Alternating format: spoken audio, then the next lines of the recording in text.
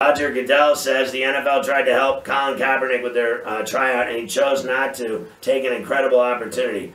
Do you think he would have had more of a chance of getting signed if he had just done what the NFL had planned? I think actually, he probably had a 25% chance, right? Now he's got a 0% chance, right? That's over.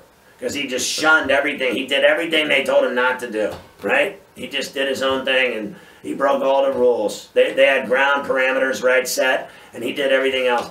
That's it for him. I don't care what anybody says.